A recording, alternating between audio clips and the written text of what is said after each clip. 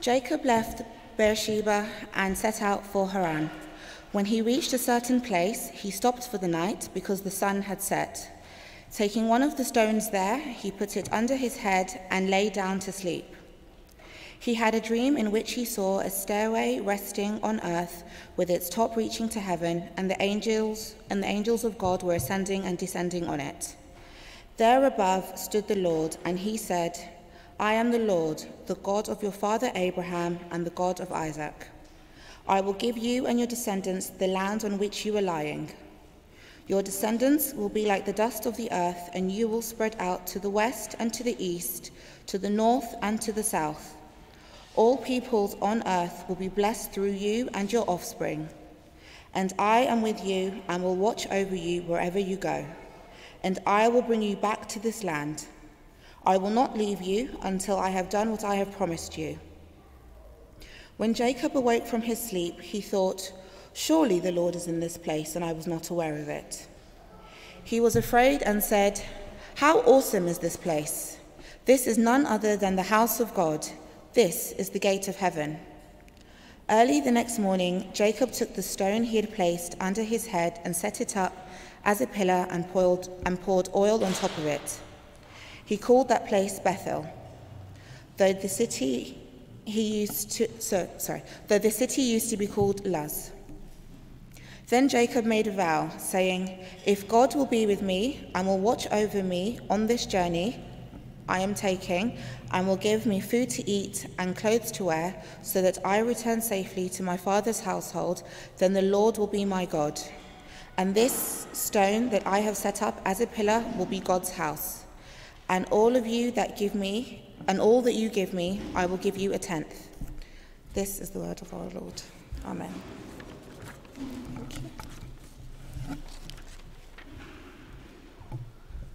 Thank you very much, Bree.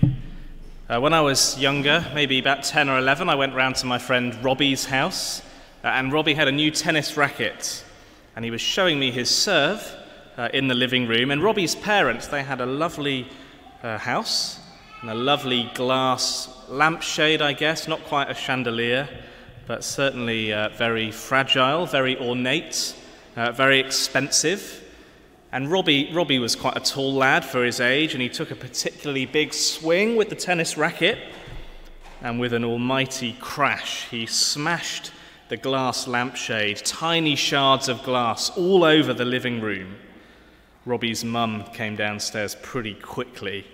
I made myself scarce pretty quickly too. I went home, I didn't want to be around in the aftermath. Things did tend to get broken when Robbie was around. Actually, a glass window in the shed of our garden was struck by one of his wayward crosses with a football. And this time it was my mum who appeared with a face like thunder.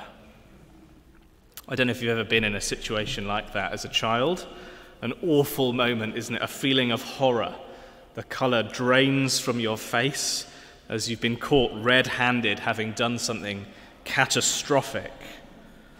When you're caught in the midst of a situation that is entirely your fault, and there's no way out, there's no excuse. What is going to happen next?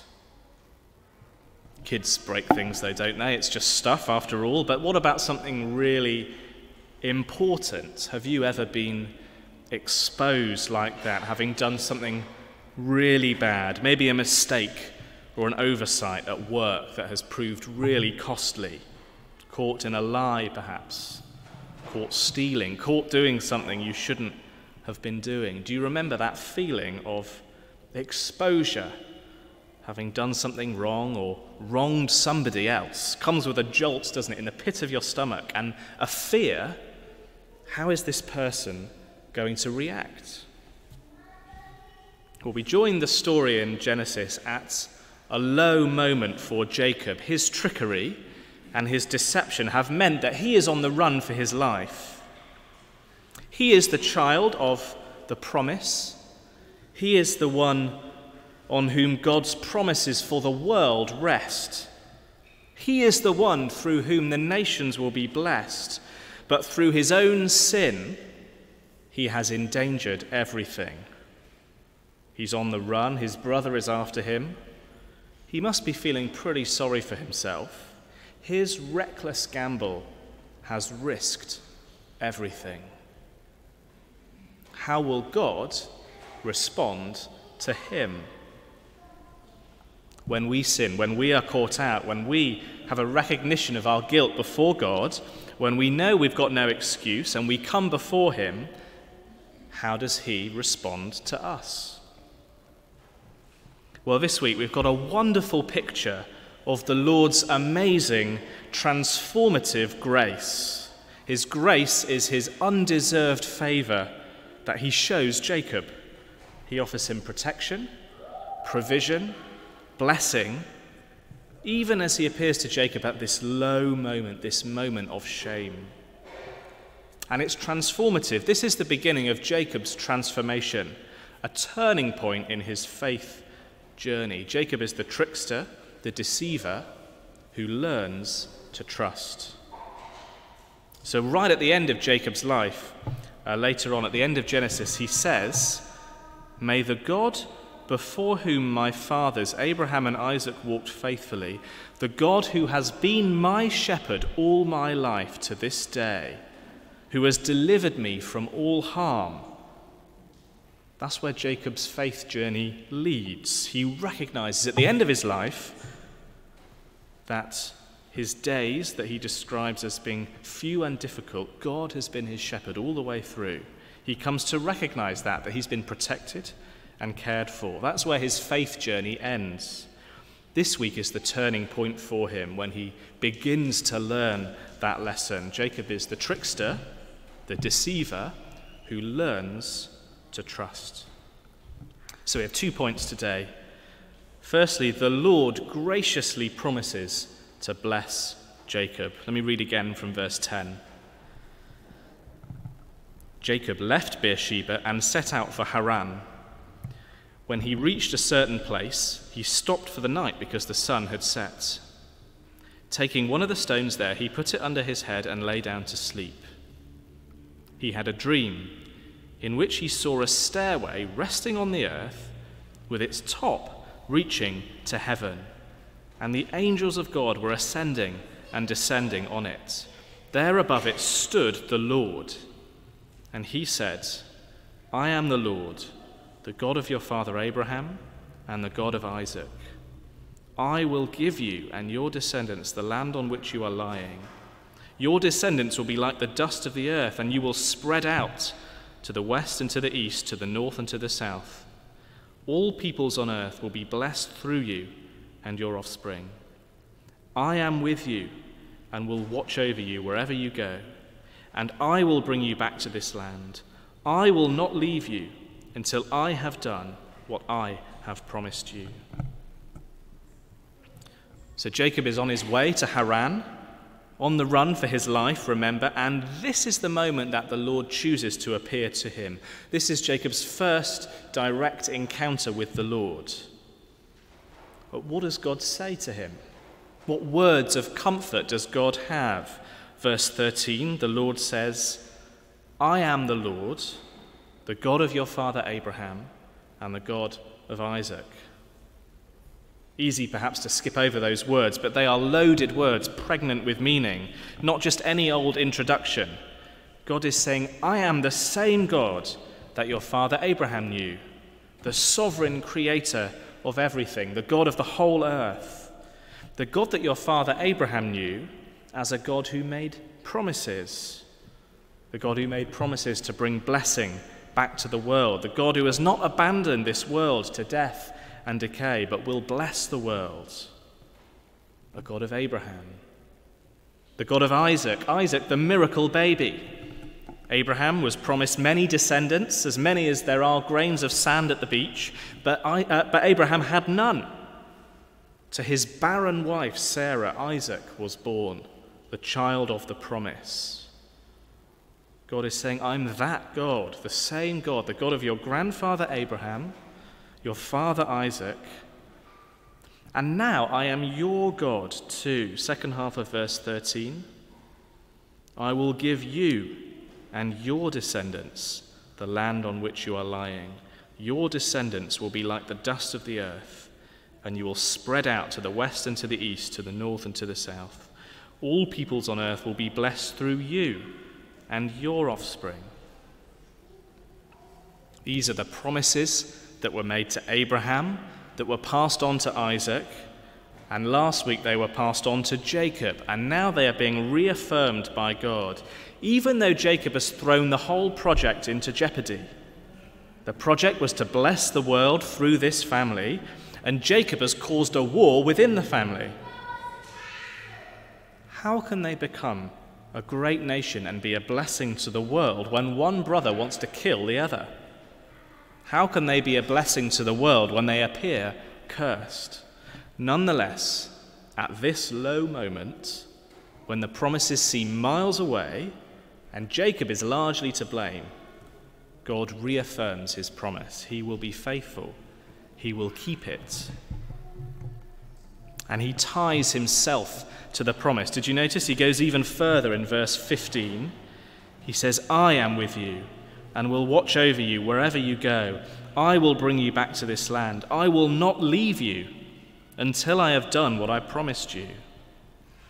He adds this promise, this oath. He declares, I am with you. I will watch over you. As I said earlier, Jacob, at the end of his life, he will recognize that God kept this promise. Jacob is about to end up a long way from home, and this promise won't come quickly, but God will be with him throughout, watching over him. God will be with Jacob. This is really significant. Jacob's father Isaac, when he was involved in a squabble with the men of the land came to recognize that God was with Isaac. They say, we saw clearly that the Lord was with you. They learn the name of the Lord because they see that the Lord has been faithful to Isaac. The same will be true for Jacob. God will be with him, will protect him and provide for him, even when he is far from home. So here we've got, on the one hand, an assurance about the big picture. Despite human sin, God's plans will stay on track. But it's also very personal. God says to Jacob, who will become the father of the nation of Israel, I will be with you. I will be your shepherd. Jesus says to his disciples, I will be with you till the end of the age as you go and make disciples of all nations. The same is true for us. Jesus says to his disciples, he won't leave them as orphans, but will be with them by his Spirit. The same is true for us. God will be with us. He won't leave us until he has accomplished what he promised. He will be with us when the promises seem far away. He will be with us when we mess up, as he promised to be with Jacob. He does not abandon us. This is such a precious truth to grasp. The Psalms often reflect on it. Psalm 121 is a short psalm, a great psalm to learn off by heart, actually. I'll read it out for us. And notice the language of watching over. This psalm is reflecting on the truth in this story. Let me read it to you. I lift up my eyes to the mountains. Where does my help come from? My help comes from the Lord, the maker of heaven and earth. He will not let your foot slip. He who watches over you will not slumber. Indeed, he who watches over Israel will neither slumber nor sleep. The Lord watches over you. The Lord is your shade at your right hand. The sun will not harm you by day, nor the moon by night. The Lord will keep you from all harm. He will watch over your life. The Lord will watch over your coming and going, both now and forevermore. So that's what the Lord says to Jacob. I am the Lord, the same God your fathers knew. I am your God. I'll keep the promises. They are yours now. And I will be with you and watch over you. That's what Jacob hears when the Lord appears to him. But what does Jacob see? Verse 12. He had a dream in which he saw a stairway resting on the earth with its top reaching to heaven, and the angels of God were ascending and descending on it. There above it stood the Lord. What is going on here? Why does Jacob see a ladder? I confess to having struggled with this a little bit. But listen to this from Genesis 11. In fact, why don't we turn there? Keep a finger in Genesis 28 and just flick back to Genesis 11 on page 12. Genesis chapter 11, verse 4. This is what the people say in Genesis 11. Then they said, "Come, let us build ourselves a city with a tower that reaches to the heavens, so that we may make a name for ourselves. Otherwise, we will be scattered over the face of the whole earth." Some similarities here, aren't there? The tower that humanity wants to build, it reaches the heavens. There's also mention of people scattering and being spread across the earth. Though the people building the tower, they don't want to be scattered. They don't want to fulfill God's purpose for them. Jacob's descendants will be spread across the whole earth in line with God's purpose. But there's a big difference, isn't there? The people build the Tower of Babel out of pride. They want to ascend. They want to go up to God, to shake their fist at him and reject his purpose for them. They want to make a name for themselves. They want to be great. They want to exalt themselves. However, the ladder in chapter 28, well, the Lord stands at the top. He declares his name. He declares what he will do. He declares how he will bring blessing to the world. The initiative is all God's. He is the one acting. Although he doesn't descend the ladder, his angels do. He bridges the gap between heaven and earth. He makes that step. It's his initiative. He brings heaven and earth back together. The plans of humanity at Babel are thwarted. Their language is confused, they're scattered. But at the ladder, God declares that his purposes will prevail, despite the mess that Jacob is in. You might recall in John's Gospel, when Jesus meets Nathanael, one of his disciples, Jesus says this, "You will see greater things than this. You will see heaven open and the angels of God ascending and descending on the Son of Man." He refers to this vision. He says to Nathanael, "You will see what Jacob saw, heaven thrown open." But Jesus puts himself at the center of the vision. The angels don't descend on the ladder, they descend on him. He is the ladder between heaven and earth. Through the Lord Jesus, God will bring blessing back to the world. So we've seen God's amazing grace promising to bless Jacob. Second point, Jacob's transformation. Back in Genesis 28 now, and I'll read again from verse 16. When Jacob awoke from his sleep, he thought, "Surely the Lord is in this place, and I was not aware of it." He was afraid and said, "How awesome is this place! This is none other than the house of God. This is the gate of heaven." Early in the morning, Jacob took the stone he had placed under his head and set it up as a pillar and poured oil on top of it.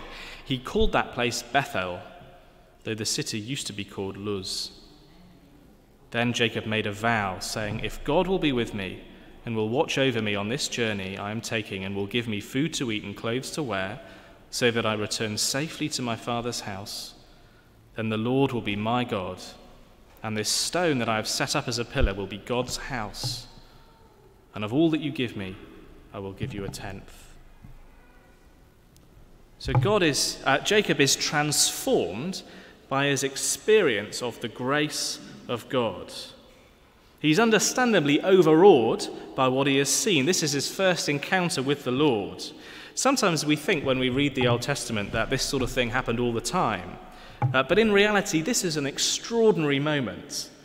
God spoke to Abraham a handful of times over his long, long life, often with many years in between. Isaac, I believe we get one line of the Lord speaking directly to Isaac. But neither Abraham nor Isaac saw a vision like this. Surely it's no accident, though. It's kind of the Lord to give Jacob this vision, this great assurance at his low moment. And it has an effect on him. Look at what he does in verse 18. He sets up a pillar and pours oil on top of it, and he called that place Bethel, though the city used to be called Luz. He marks the place. He sets up a pillar in an act of worship to the Lord. He recognizes that the Lord has made himself especially present, and he responds with worship. And he renames the place. Now, this is where Hebrew is really interesting. There aren't that many words in Hebrew, and they all sound quite similar. I say this as somebody who hasn't been learning very long. But it's not like English, where if we name things, the meaning of the name is not normally on the surface.